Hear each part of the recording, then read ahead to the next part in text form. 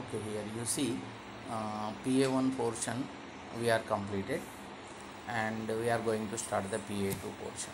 The PA2 portion included chapter number 5, chapter number 6, chapter number 7. So I want to start the chapter number 7. It is related to the chapter number 3. We already completed chapter 3. In that one I introduced some graphical methods. It will be used here also. Is a relation. There is some relation between third and 7th chapter. Clear to you? Here chapter 7 coordinate geometry. Clear to you? Here coordinate means two axes. I mean you know that one. Coordinate x coordinate is called abscissa, y coordinate is called ordinate. Related this coordinate plane is called coordinate geometry. I will give the clear definition to you. You see here, this is coordinate geometry definition. Coordinate geometry is the study of geometry using a coordinate system. I mean quadrant 1, quadrant 2, quadrant 3, quadrant 4, including of this we are going to plot the graphs. In chapter number 3 already we plot the points to get the different types of graphs. Okay, here what is the importance of this chapter other than the third chapter? Here see, I given a different what is the use of the chapter also I will explain here point by point. Here I will given as note. See, first one, by using coordinate geometry it is possible to find the distance between 2 points. After plot the point on the graph also we can find the distance between 2 points. Here we are finding the distance between 2 points by using distance formula. So I will introduce the formula here and I will derive the formula also for you. This is okay. Second one, dividing two lines in m:n ratio. I mean one line is there, other line will intersect this point at some point P, then that P point divide this line in the ratio m:n. That is the second point. In this chapter, third is finding the midpoint of a line. If there is a line, 2 points are there. I mean line segment A and B points also given. We can find the midpoint by measuring. We can find the midpoint through the graph. Here there is a formula. Here in the chapter mainly we are finding the solutions by using the formulas. So I will give the formula afterwards for this also. I mean third, calculate the area of triangle in the Cartesian plane. Generally we are calculating the area after plotting the points on the graph by using the formula. The area of triangle equal to half into base into height. If the triangle formed on the basis of x-axis, we will count down the base, square units and altitude. Then we will keep in the formula, we will get the answer. Now here we are not plotting any points on the graph paper. Just we are using the formula to find the area of triangle by given coordinates. The coordinates will be given to you. Points will be given A, B, C clearly given. So point formula also will be clear, formula is there. So here important points are, by using this chapter coordinate geometry we can find the distance between 2 points, we can find the midpoint of the given line segment, we can find the ratio m:n and we can calculate the area of the triangle. One more point is there also, if 3 points are given we can find out given 3 points are collinear or not. I will tell to you meaning of collinear. You know already, just I will remind you. Collinear means given points are on the same line, then it is called collinear. If it is not, non-collinear. I mean to form triangle, the three points never lies on the same line. I mean if the 3 points are collinear, it doesn't form a triangle. So if it is collinear or not, for that what we can use? We can use the formula of triangle also, or we can ABC points are there, AB plus BC equal to AC formula also we can use. But that better than that triangle formula is easy for you. Okay. So now I am going to derive the formula of distance between the 2 points. See here, clearly you observe that I will take 2 points in the graph and through graph I will find out the formula. Let us now find the distance between any points P. I mean I am taking P point is x1 comma y1 and Q point is x2 comma y2. You see in the graph P x1 y1, Q x2 y2 and graph is also clearly given. O is the origin and y-axis x-axis is there. So we are taking here, draw PQ and QS perpendicular to the axis. A perpendicular from the point P on QS is drawn to meet it at the point T. You see in the graph that is perpendicular, it is given. Now it's so formed QTP is a right angle triangle at T. Clear to you? And we need to find the QT value. We need to find the RS value. So here clearly given, you see. Then OR equal to x1, that is distance from the x, and OS equal to x2, and RS equal to just subtraction of x2 minus x1 equal to PT also. Here QS equal to y2, ST equal to PR equal to y1. So QT equal to y2 minus y1. So we are ready with the formulas of distance of QT and measurement of QT, measurement of RS, measurement of PT. So now we are going to find the distance PQ. It is a diagonal. If you observe, I told you to QTP is a right angle triangle. Then PQ is the diagonal. We want to find the PQ only. So we are using the Pythagoras theorem. So I will remind you what is Pythagoras theorem. In a right angle triangle, square of the hypotenuse is equal to square of the sum of the remaining two sides. That's mathematically we can write for this. You see here PQ square, that is diagonal square, equal to PT square plus QT square. So we know the measurements of PT and QT also. Above I mentioned that we are going to substitute in this one. See, PQ equal to, so we want to find PQ, not PQ square. To remove the square, we are squaring square root both the sides. So PQ square becoming PQ equal to square root of x2 minus x1 whole square plus y2 minus y1 whole square. See, always the distance is positive.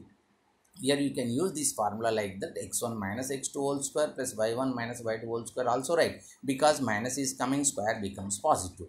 Anyway, you can remember this. This is called, particularly the name of this formula is distance formula. I mentioned I circle here, you see. So note that this distance is always non-negative.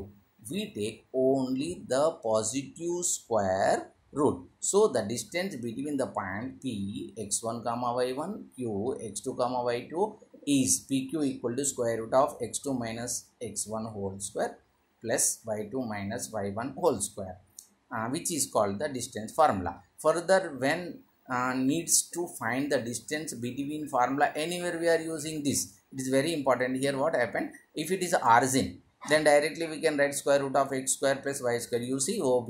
If it is one point is given as a remark, if you want to find the distance from the origin, directly you can write x square plus y square, and PQ distance is as usual formula. You see what is the importance of distance formula? If quadrilateral is there, four sides are there, they can ask which type of quadrilateral is this. So distance formula is very important. ABCD is a quadrilateral. How can you identify which type of quadrilateral is this? By finding the distance of all the sides. For example, ABCD quadrilateral is there. You can find the distance AB by using distance formula, BC also, CD also, and AD also. So after finding all the sides, if all sides are equal, it is a square. If opposite sides are equal, and it is a rectangle. Then diagonals are not equal, rhombus. Diagonals are not equal, it is a rhombus.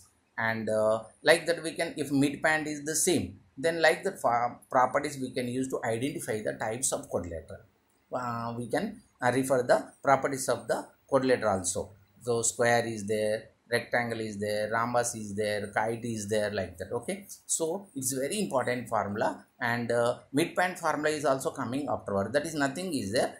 You just add average of the x coordinates, the comma average of the y coordinates. X1 plus x2 by 2 comma y1 plus y2 by 2 will be give the midpoint of that one.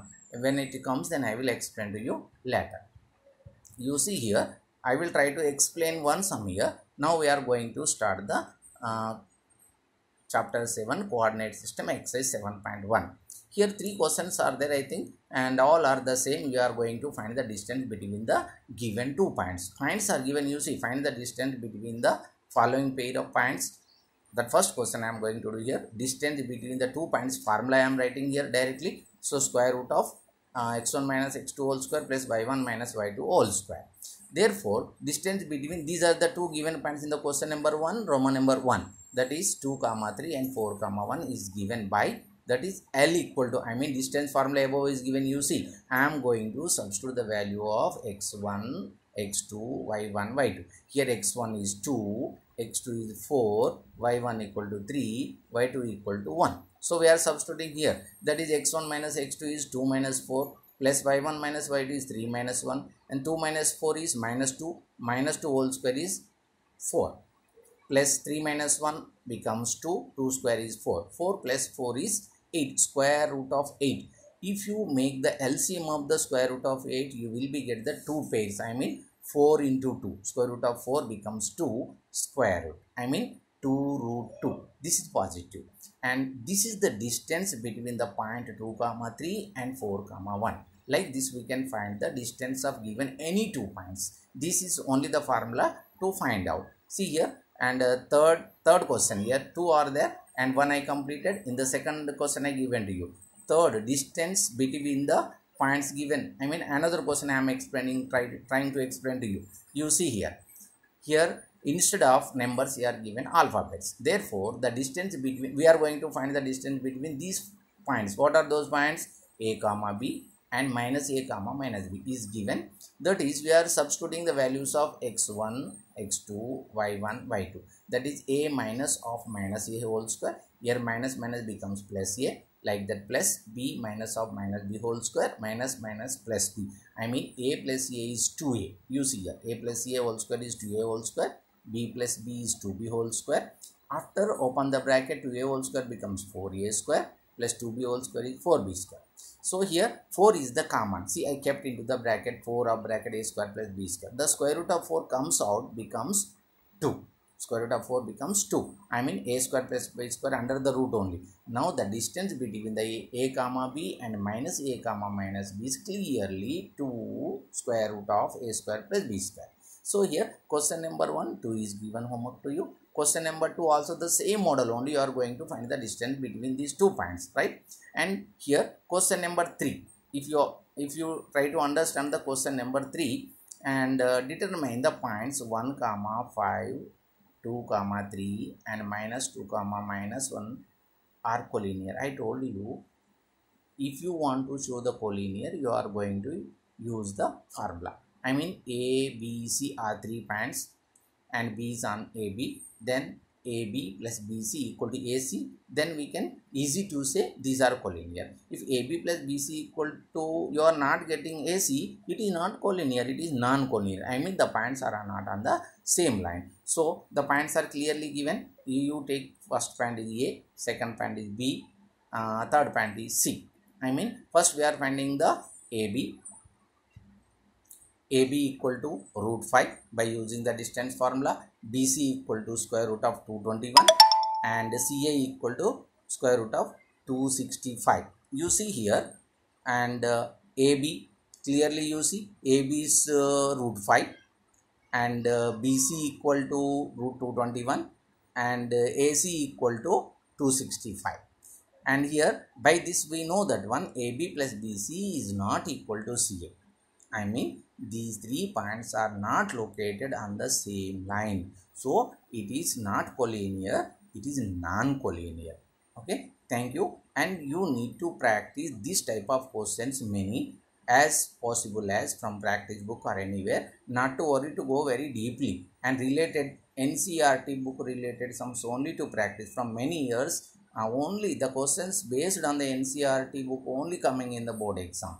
Don't take more tension and deeply go and make difficulties that one. Okay, thank you. That.